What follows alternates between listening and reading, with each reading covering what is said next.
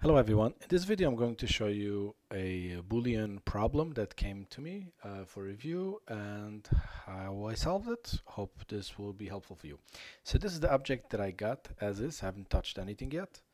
And what you can see over here is I'm going to hide this away for a second.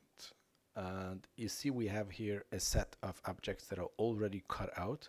You can already see by the name that it's got named that these, I mean, you could change the name, but by default it's got named from the tool that created them. So this has been different, already used Boolean operation to create them. So they are cut out. Then we have this that it's called, I guess, spacer, which is kind of this piece that is already cut out also, because this is like a donut, has a hole over here, and then this is over here connecting.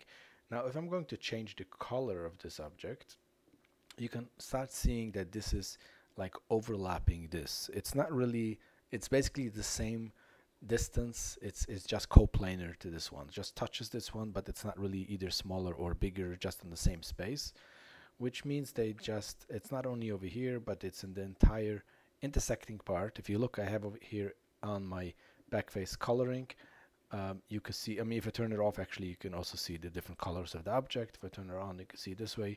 We see what is inside, what is outside. It's kind of like flip-flopping between, you see part this, because they just partially intersect. And that's basically here the issue. So if I'm going to do a union of this, it can often fail. And in this particular case, you see it remove this. The union actually is not working as expected. So if you have an issue like this and you really want to fix it, the only way to fix it, really to make it good, is to change the size. So I'm going to set key proportion and change the size to, let's say, 1/24. If I change it something like this, so now if I zoom in, you'll see we have a proper cut, or if I do without this, the coloring, you see it's not flip-flopping, it's really fully intersecting correctly. And over here also we can see clearly that they are different. We can clearly identify them, they don't overlap. And now if I do a union, this will work as expected, because it's properly defined the volume of each part individually. And yeah, this is working, it solved the problem. However, this is now creating another issue. This is not what we want. This is sticking out now, and in general this doesn't look like as the design required. It's not really aligned and it's not perfect. So I want to show two additional ways how to do it. One is actually still using union, which would be relatively easy. Let me actually hide this for a second, not this one. So I created already the pieces.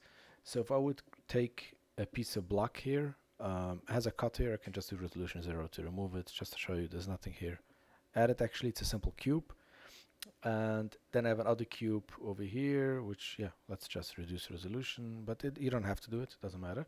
So I have here two cubes. They're basically just the volume over here, and then I have this centerpiece. Now we can see the centerpiece clearly. I did a different color that you can see it's just overlapping over here. I mean, the inside would look good because this is a complete volume, but let me explain what the difference here is. The difference here is, if I hide this away again, this is a well-defined volume. Unlike before, we had a cut, which the volume became like only at the intersection everything combined, but other than that there was no really intersecting a volume.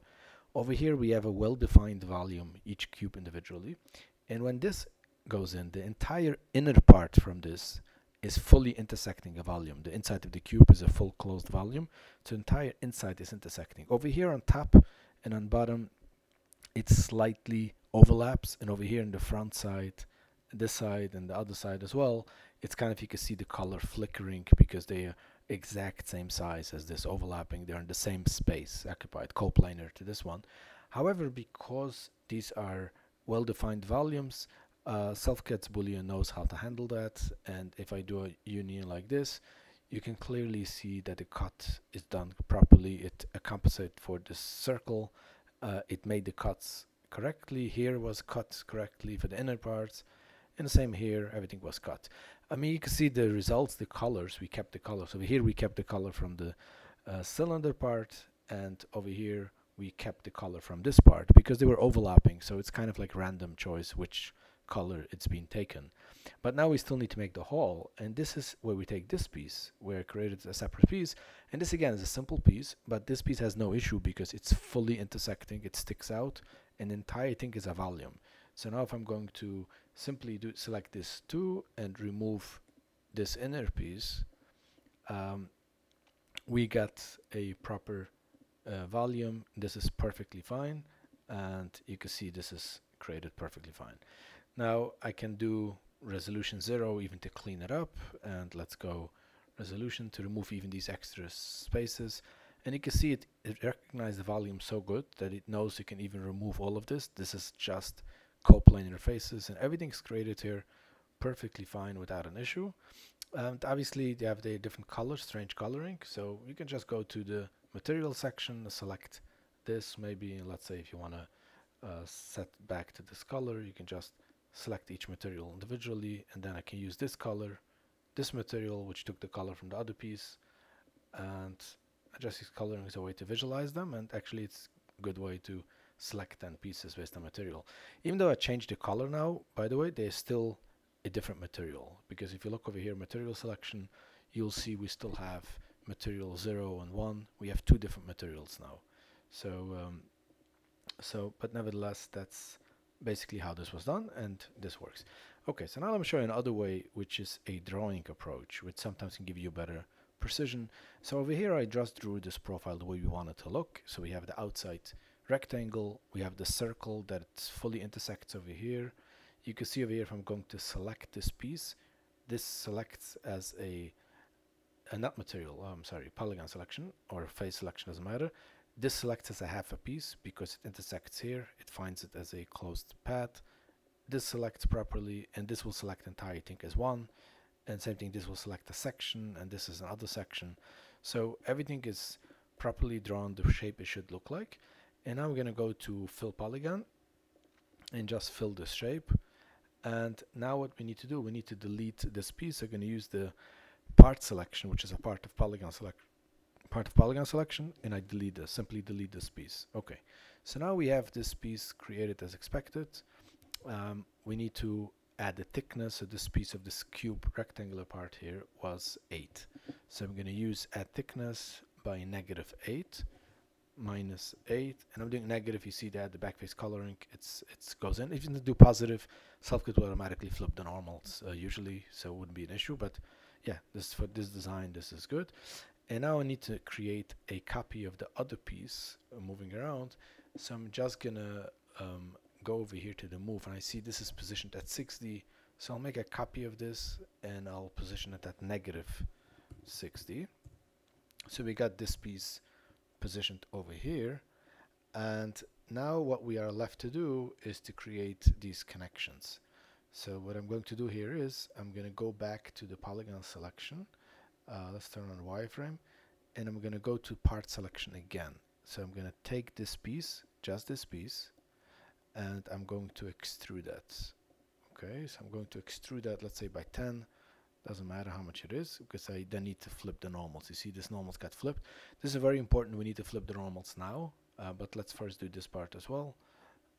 Just this part, and select this, and let's take this part over here and extrude to 10. Okay, so now I'm going to flip the normals on this object. I have to deselect. If I don't deselect, I'll only flip what it's selected. So I need to flip normals entire object, which by default will first fix the normals. You see it fixed it, and this is properly done.